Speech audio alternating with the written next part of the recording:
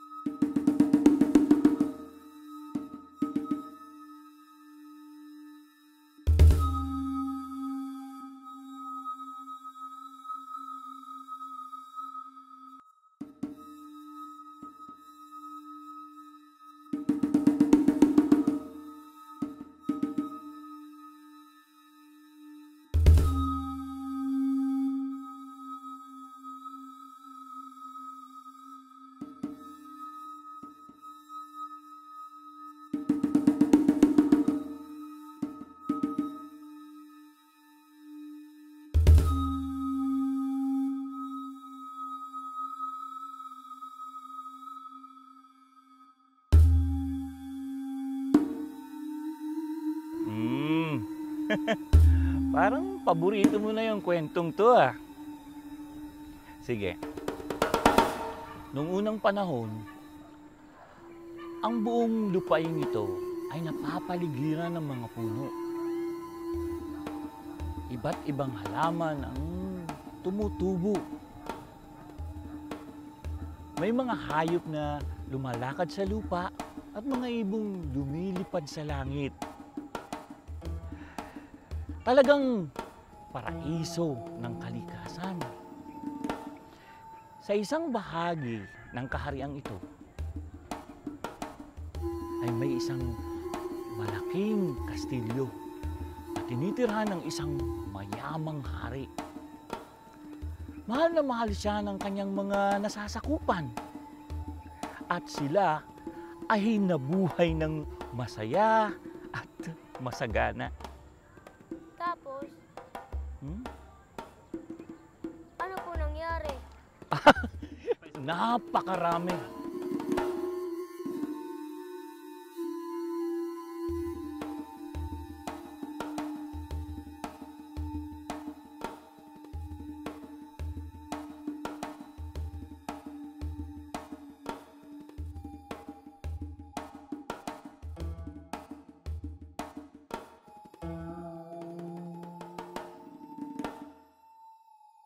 Bilang isang manggagawa ng Artex, ang asawa ko rin manggagawa ng Artex.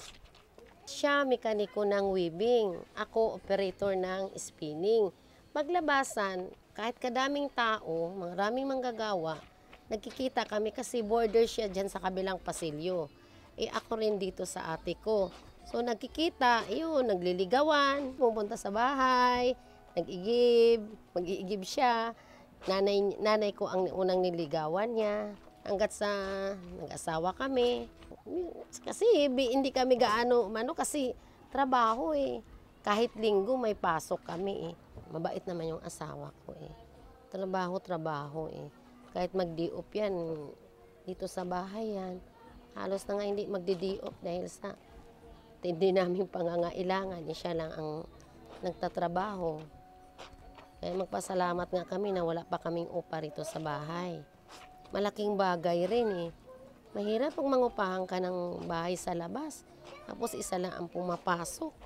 Mahirap pag walang bangka, lalo na ngayon tag-ulan, lalong tataas itong tubig.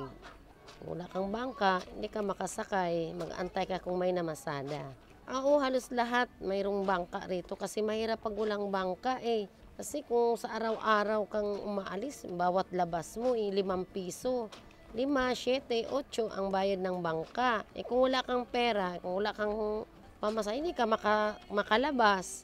Iba't kilos pag-igib namin, na inaano namin iniinom, paglalaba, paghugas ng mga plato, kinukuha namin doon sa gate. Pag tumaas ang tubig, pag yung high tide, sabay ulan, malakas na ulan, mga bata nagsisipagtalunan dyan para makaligo sila. Eh, mababa na ang lugar namin eh. Ito na yung pinakamababa sa buong Panghulo eh. Catch basin kami itong lugar namin eh. Paligid namin puro mataas na eh. Kami na ang pinakamababa. Kaya ito na, dito lahat ang tubig. Bumabagsak ang tubig dito sa amin.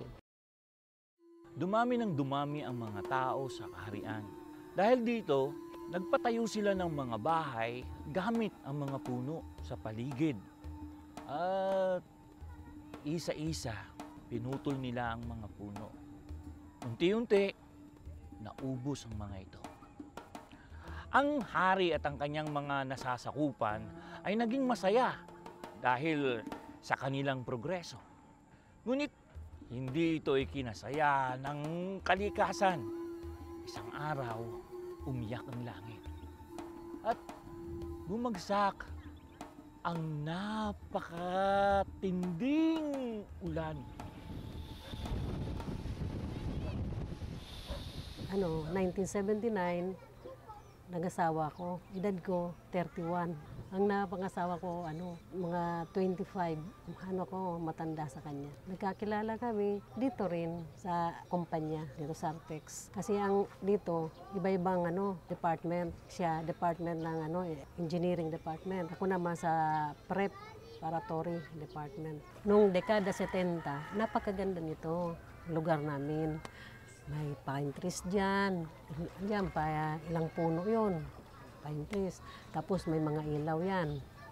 Kasi basketball court yan eh.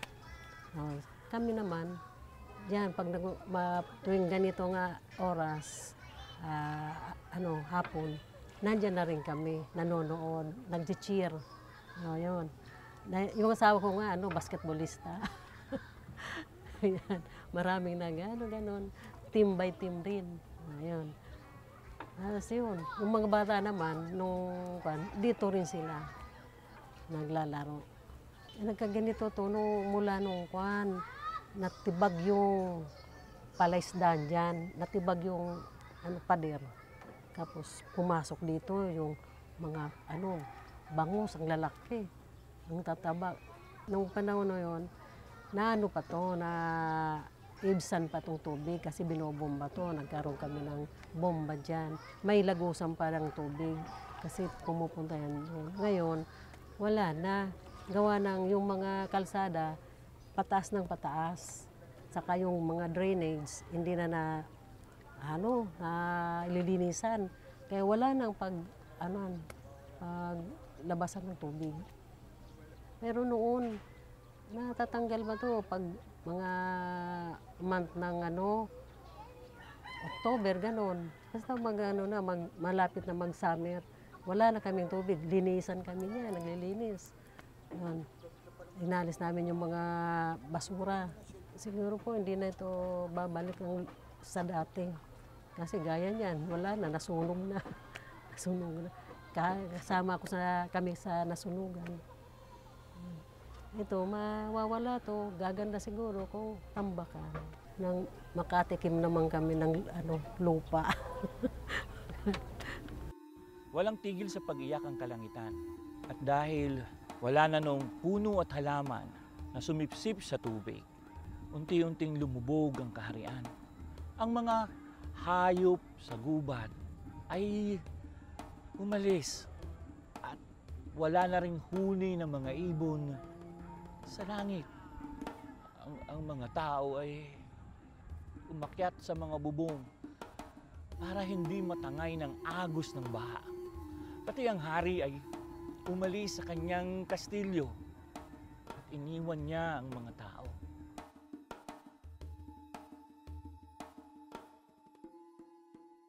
Yung 2009, hindi ko na-experience, pero inabot yung second floor ng bahay namin.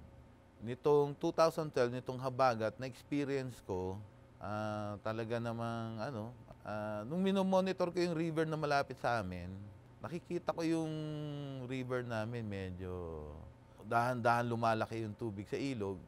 Tapos nakikita ko yung ibang mga residente doon sa kabila ng river.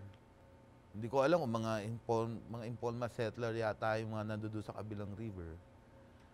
Tinatapon na nila yung ibang basura nila dun sa river. So naiisip ko, ito makaka-contribute pa to sa pagsisikip ng ilog.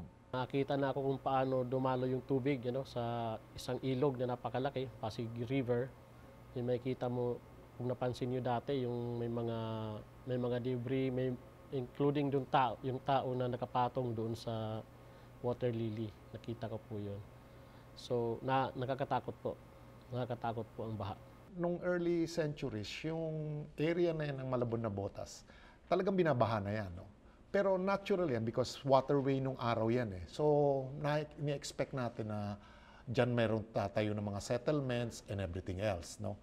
So, nung araw, hindi pa malaking problema yan dahil waterway nga, so may mga bangka, lahat ginagamit yan. No? Pero over time, lalong tumindi yung problema ng Nabotas at Malabon.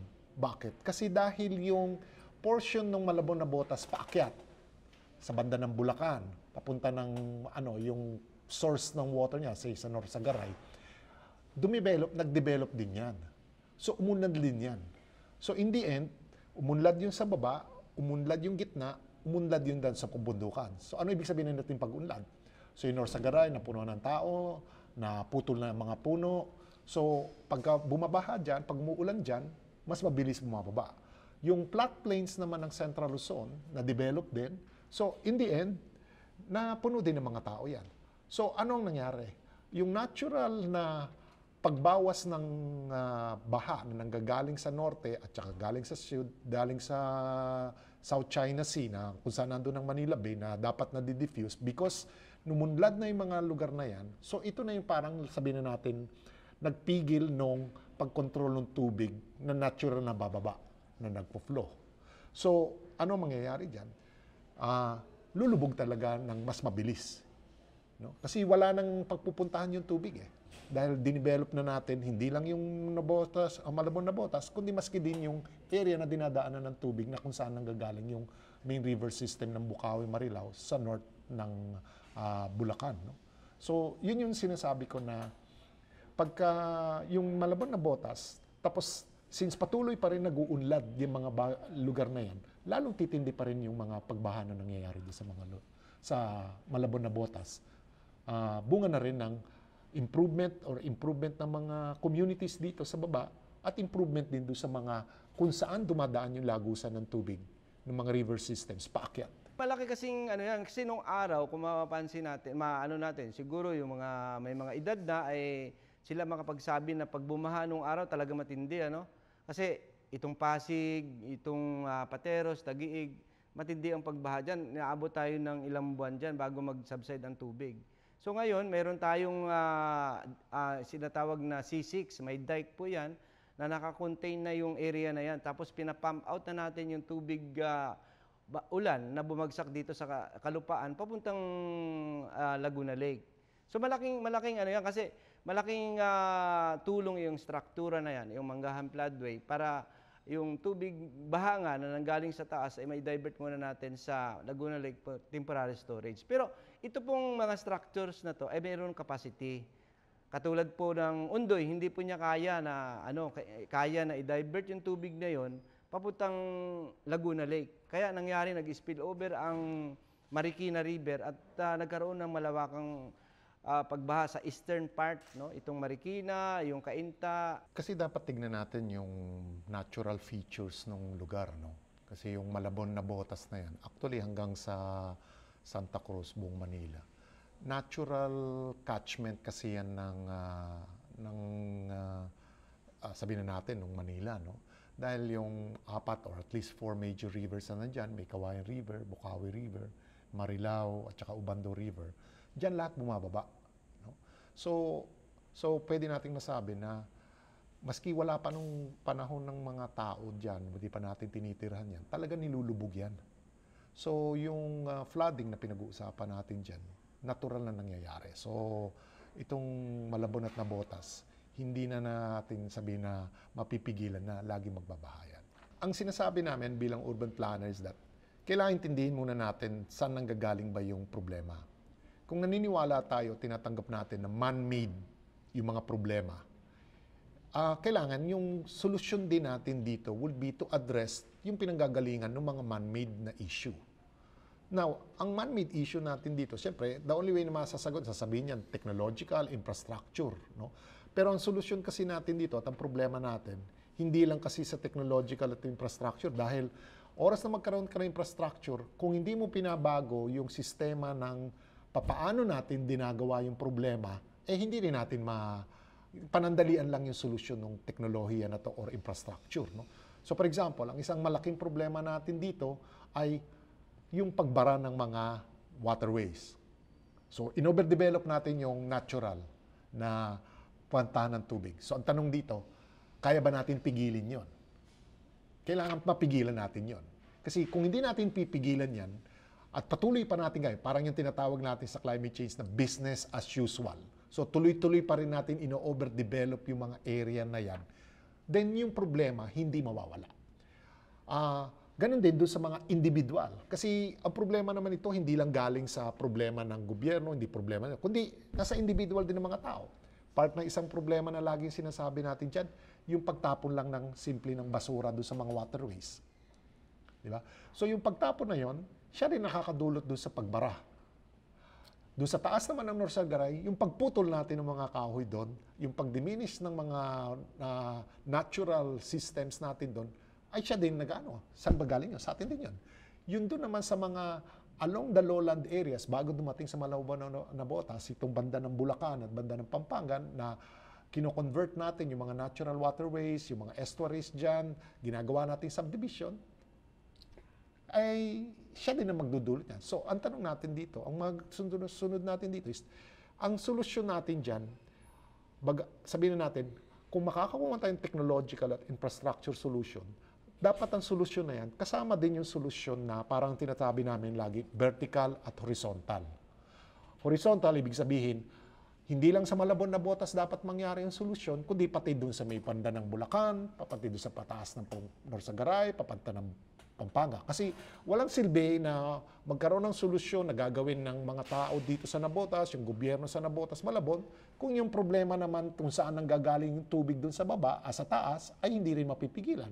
Kung hindi rin natin pipigilan yung pagpuputol ng kao, hindi natin marirecover yung forest cover doon sa bandang noon para mabawasan naman. At the same time, yung mga waterways na pinagdadaanan ng tubig from Bulacan papunta dito sa mga river systems na to, ay hindi natin mababawasan yung pagtatapon o pagsisilt ng lugar na yan, then baliwala yung pagbabaha dito dahil mananatili. Meaning kung ano man yung gagawin natin dito. Similarly, ganun din yon.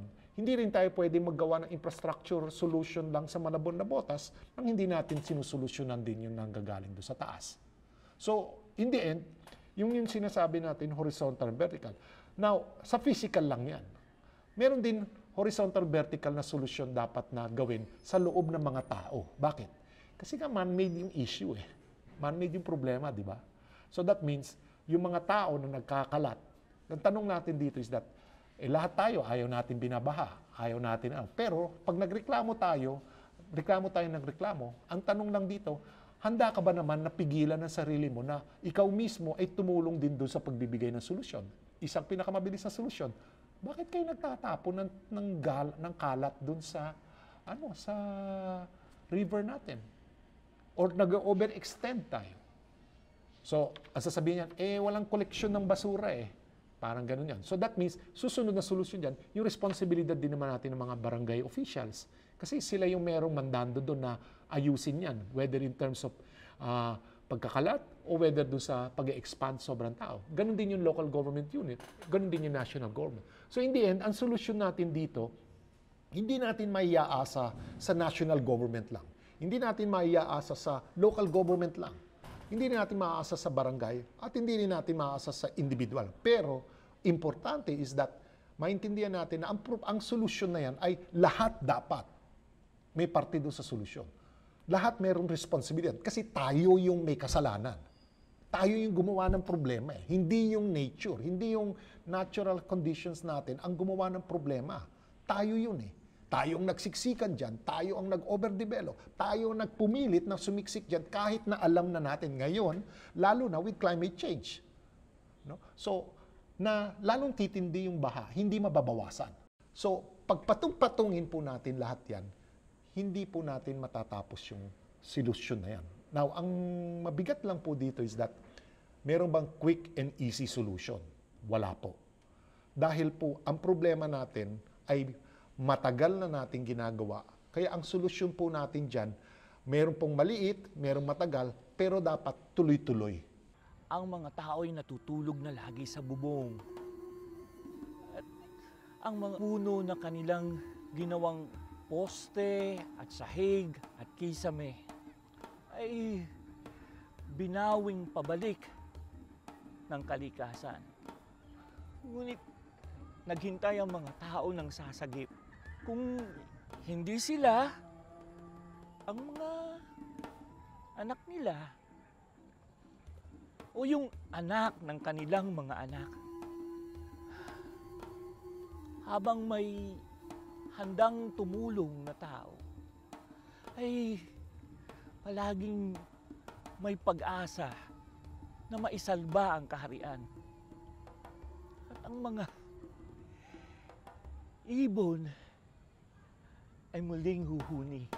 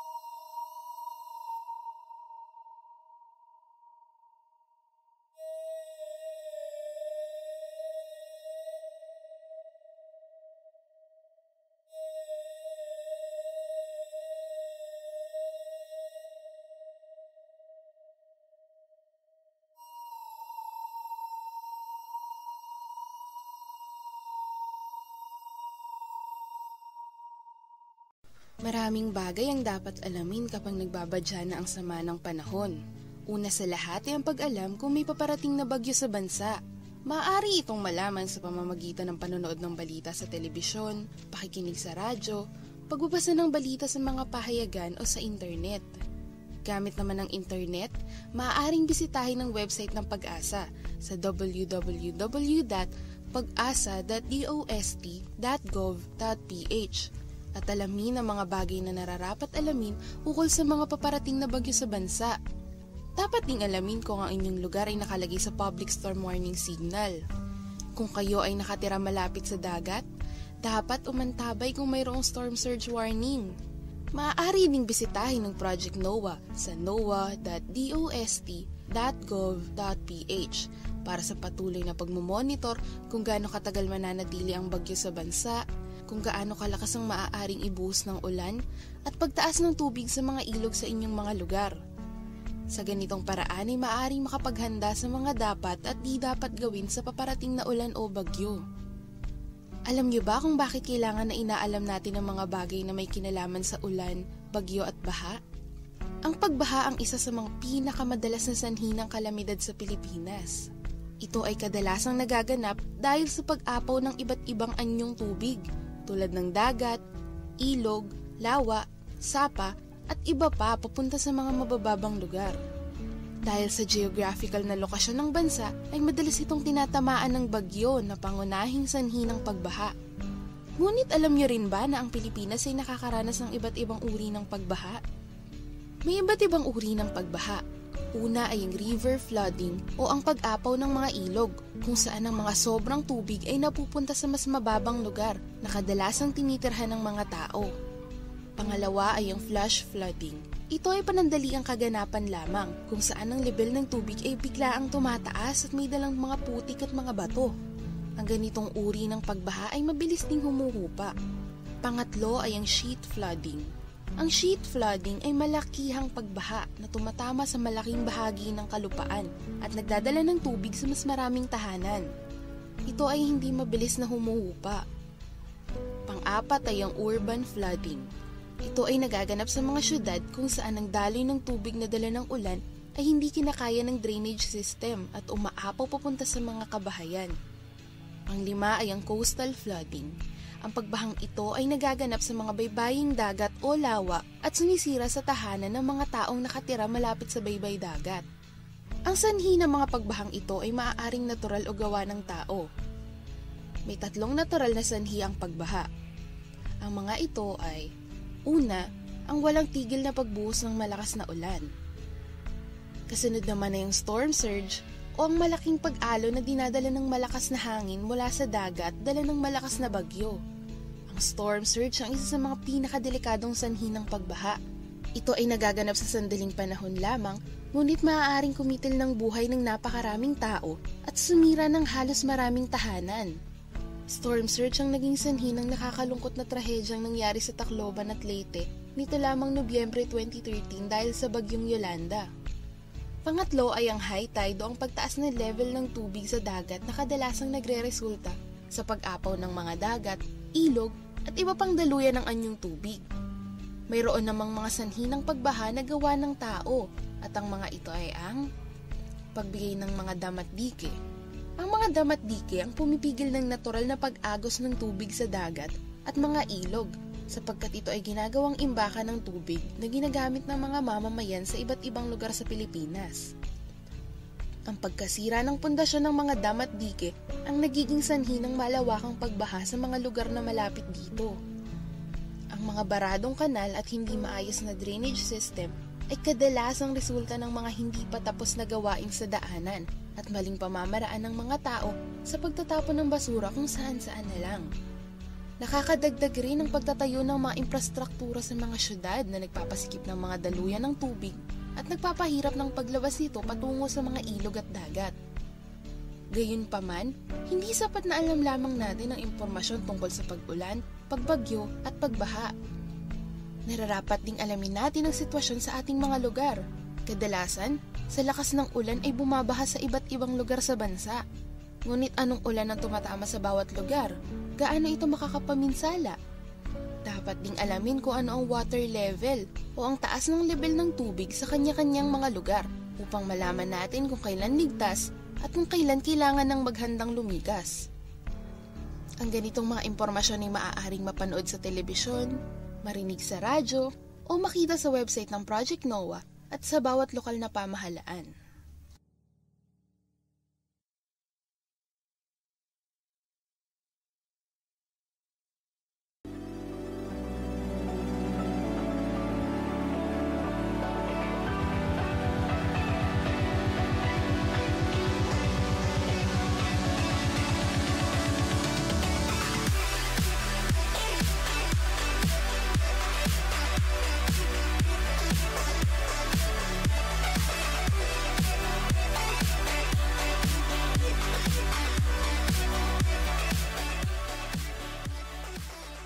DOSTv would like to thank Filipino Creazione de Mano Incorporated.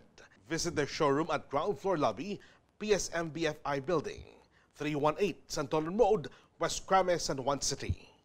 SineSiyensya, the world's leading source of reliable and authoritative news. views and analysis on information about science and technology for global development. Visit their website at www.scidev.net. And that's it for today. For more information, just log on to www.dostv.ph and visit our social media accounts. Abangan din ang update sa lagay ng panahon mula sa DOST Pag-asa tuwing alas 5 ng umaga at alas 5 ng hapon. Always remember, in progress, science is the key, kaya sabay-sabay tayong makiisa at gamitin ang siyensya. Kami ang DOSTv, the program that delivers science for the people.